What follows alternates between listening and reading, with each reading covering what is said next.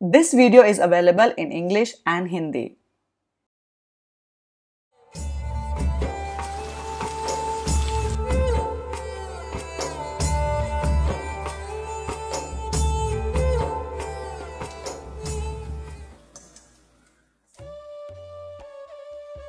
Namaskar. Welcome back to your channel Simplify Your Space.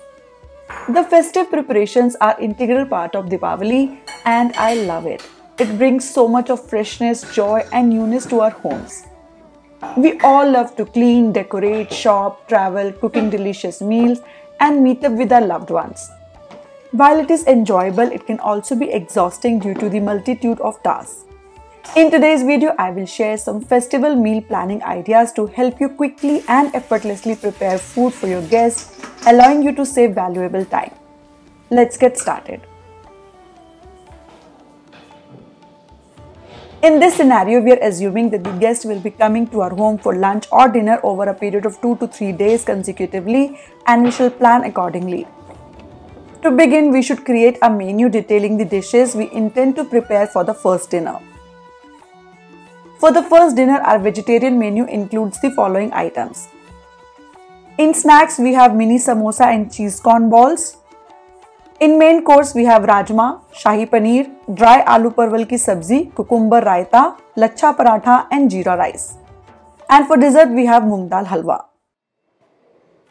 Now let's move on to the preparations.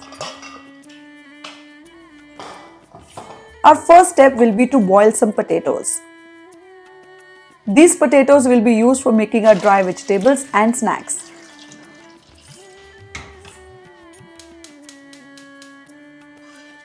Additionally, I had soaked the kidney beans overnight, so I will boil them now.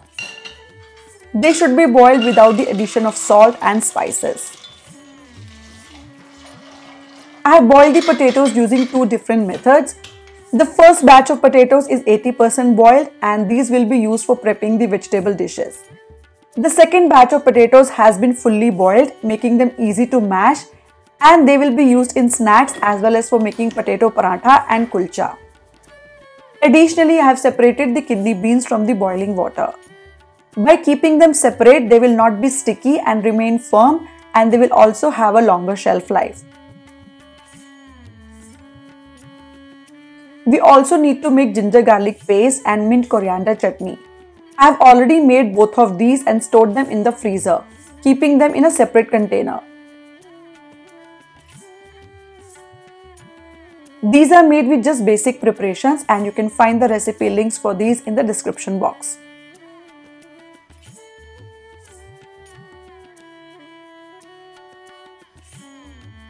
Now let's move on to preparing the gravy for our vegetable dishes. To start, we will make a basic onion and tomato gravy. We need some onions and 1.5 times tomatoes. Since I have already prepared ginger garlic paste separately, I am not adding it here, but you can include it if you prefer.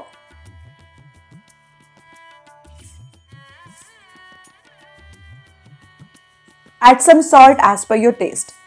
Cook it thoroughly and set it aside to cool.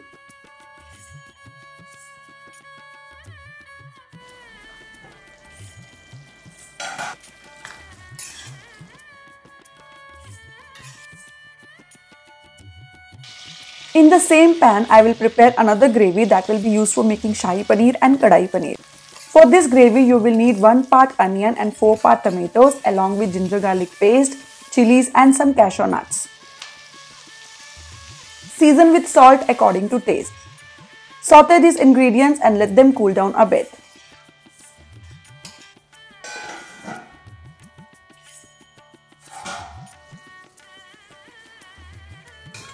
After cooling, grind both gravies and store them in separate containers. With the basic gravy, you can prepare dishes like rajma, chana, aloo matar paneer and many other gravy-based vegetables. The shahi gravy can be used to quickly prepare a variety of paneer dishes, kofta, vegetable korma and more. These prepped gravies will provide you great convenience during the festivals, allowing you to prepare your meals quickly and without stress. They will easily last for 5 to 6 days in the fridge, and if you prefer, you can store them in the freezer for convenient use for 3 to 4 months. Additionally, we should chop 1 or 2 onions and tomatoes and store them in a container. This will be very useful if you need to prepare something quickly during the festivities. Also have cut paneer and storing them in a container to make it easier to prepare our vegetable dishes. I've cut the paneer into 2 different shapes for variety.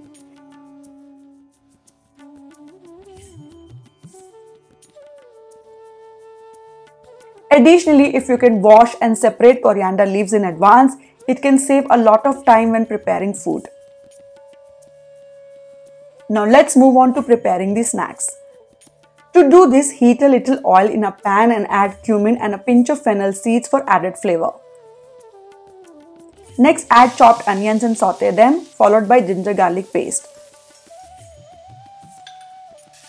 Add a blend of spices including red chili powder, coriander powder, cumin powder, dry mango powder, a touch of garam masala, asafoetida and salt to taste.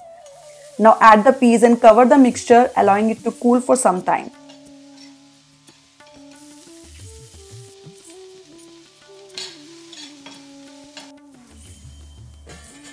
Finish by adding chopped coriander leaves and your samosa masala is ready. Allowing it to cool and then transfer it to a container, storing it in the fridge. For the second snack, cheese corn balls, we will make them instantly when guests are about to arrive, and we will see that in later part of this video. Now let's prepare the sweet.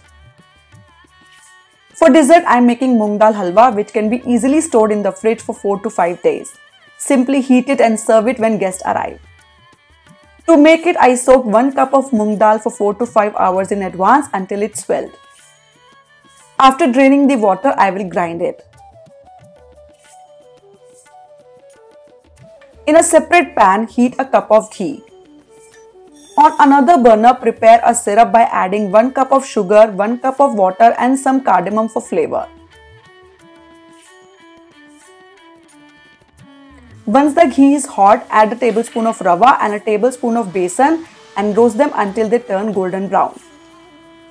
Now add the ground dal mixture to the pan and stir it continuously on low heat until it becomes light brown in color. Next, add sugar syrup to this mixture and continue stirring until it thickens. Keep stirring until it no longer sticks to the bottom of the pan. When all the water evaporates and a little ghee starts to emerge, it indicates that the halwa is ready. Add some chopped cashews and almonds to enhance the flavor. Your delicious moong dal halwa is now ready. Allow it to cool for a while and then transfer it to a container. There are some misconceptions about meal preparation. It is important to clarify that meal prepping does not equate to serving stale meals. All the food we will be serving is prepared fresh. We have simply taken some steps in advance to make the process smoother. This practice is not new. It's been followed for generations. Tasks like making ginger garlic paste, preparing chutney, cutting vegetables and storing them, kneading dough, making and storing sweets have been done for a long time, even by my mother. Many preparations are completed the day before, making the cooking process much more efficient and convenient on the following day. With all our preparations completed, we just need to store everything in containers and place them in the fridge.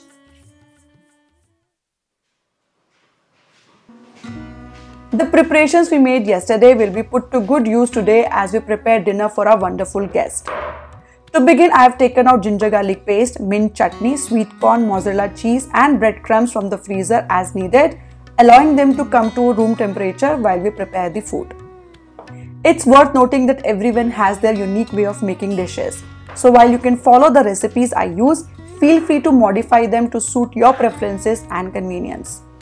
Let's start by preparing the vegetable dishes. I've gathered all the necessary ingredients for these. If you have a cooktop with 3 to 4 burners, you can efficiently cook all 3 vegetables simultaneously.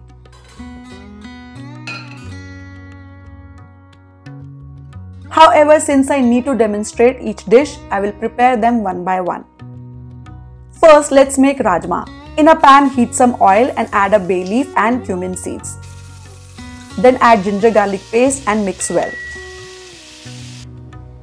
Make a paste with few spices which includes coriander powder, turmeric, cumin powder, red chili powder and little water.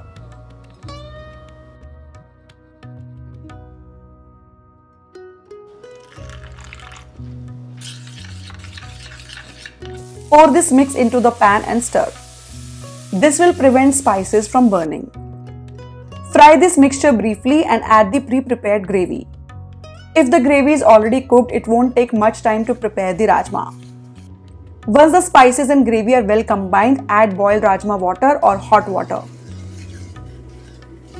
After it comes to a boil, add the rajma. I have not added salt because there was already salt in the gravy. Now I have placed it on low flame to cook.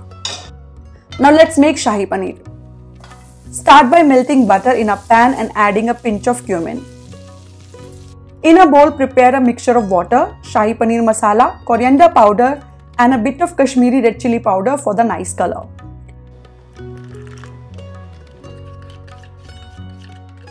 Pour this thick batter into the pan, fry it briefly and add a secret ingredient, 1 spoon of tomato ketchup, which adds a wonderful flavor to Shahi Paneer.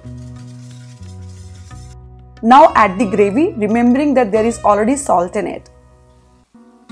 Add a little more salt only if needed. Mix well and adjust the water as required.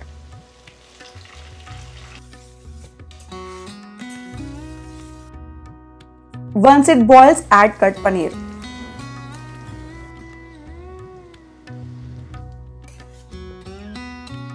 Since it's Shahi Paneer, we will finish it with cream. Top it with a sprinkle of roasted kasuri methi. Shahi Paneer is ready. Our rajma is also done. Add some ghee for rich flavor, a touch of garam masala and garnish it with fresh coriander leaves.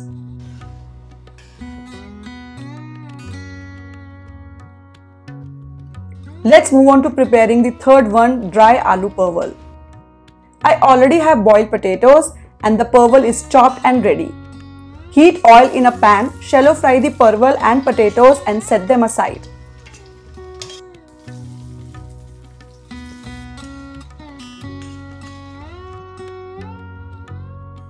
Now add cumin to the same oil and put chopped onions. Now add a bit of ginger garlic paste and saute it. After thoroughly mixing these, add some onion tomato gravy to enhance the flavor of this vegetable. Next, add a blend of spices including coriander powder, turmeric, cumin powder, red chili powder and a touch of garam masala. Saute for a bit, then add the fried parwal and potatoes. Mix well and season with salt according to taste.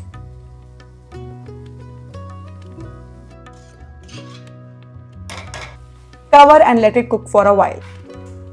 While the aloo parwal vegetable is cooking, I will prepare some jeera rice.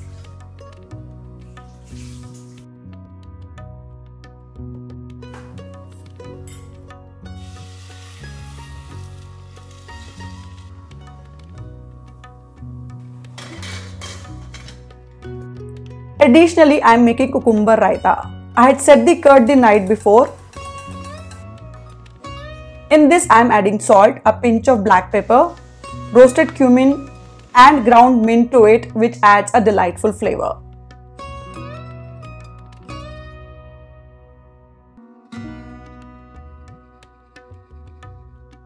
Since the dough was already kneaded, we can quickly prepare the parathas.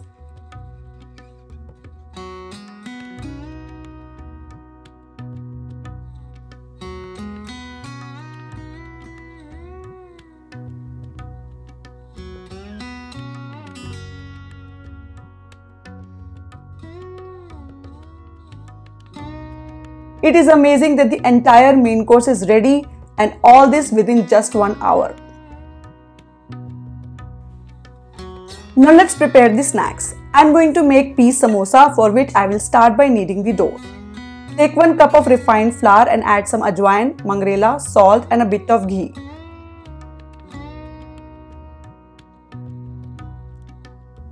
Make a soft dough and then cover it and let it rest for a while.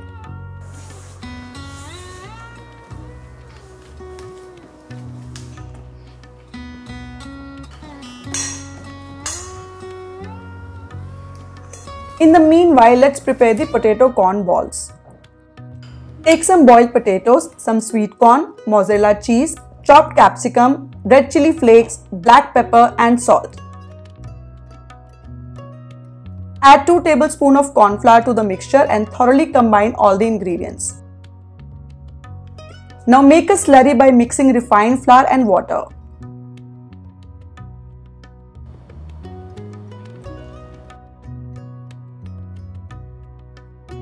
Shape the mixture into round balls and dip them into the slurry, followed by rolling them in breadcrumbs. Continue making all the balls in this manner and place them in a container. We will also fill the samosas in a similar way and set them aside. I have already prepared the piece filling in advance for convenience.